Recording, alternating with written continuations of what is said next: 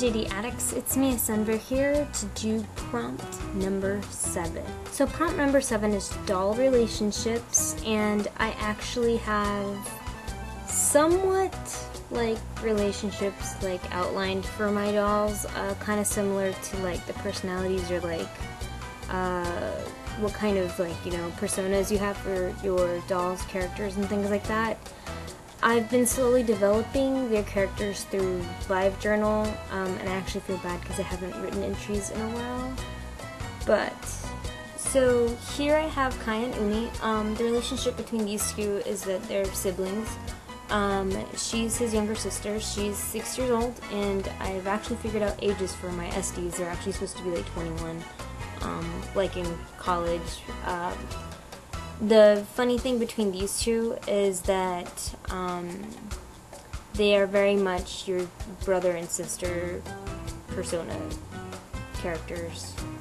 When I say that, I mean that Umi is very, very protective of her big brother Kai, and Kai is pretty much protective of his little sister Umi. A little bit of the backstory between them and how they got here is that their parents actually passed away, and he was so used to taking care of her, but they have an aunt and uncle that offered to take care of Umi so Kai could go back to school, which he actually did, but it wasn't until recently that his aunt and uncle, the uncle got a job promotion, and they had to move. So Kai, being the big brother that he is, during this time, while the aunt and uncle watched him, he would spend whatever time he could visiting Umi at their house. But now that they were going to be moving, he told them that he wanted to take care of his sister and he didn't want to be separated with her. So he asked, I guess you could say me, I'm like the tenant of the house and they kind of all just live here. That's the character thing that I have. He asked me if she could stay here with him, and so we all kind of pitch in and work out and try to take care of little Umi.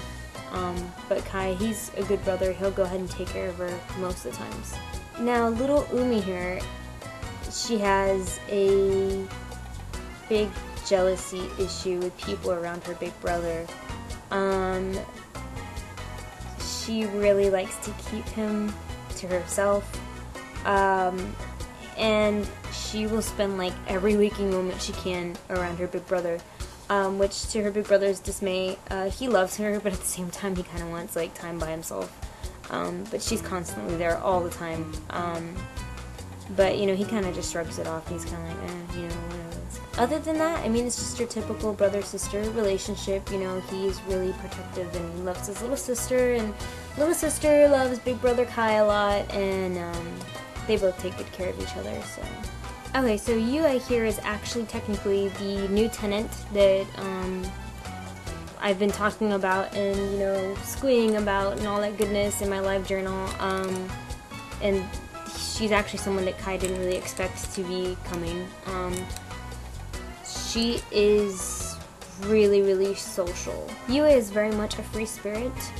She has the different colored fingernails all the time.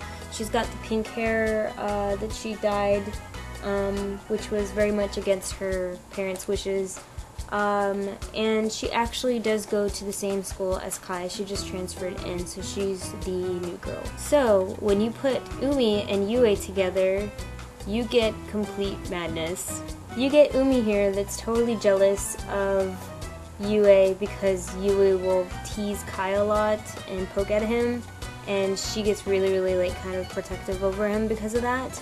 And then you've got Yue here that does it just to be a pain in the butt. She will go ahead and she knows it bothers Umi to do things like that to Kai, and she does them and she enjoys making her mad. It is hilarious. Kai thinks it's kind of like, he kind of just like shrugs it off and he's like, you know, I can't believe she's fighting with a 6-year-old type thing. But the two of them, the chemistry that's between them, I mean, there would be lightning, like little lightning sparky things like angrily shooting at each other, but deep down inside, she really likes Umi, and Umi really actually respects Yue as a kind of like an older role model sometimes, but only sometimes. So what do you get when you mix Kai and Yue together? Well, it's actually really funny because their personalities are so different.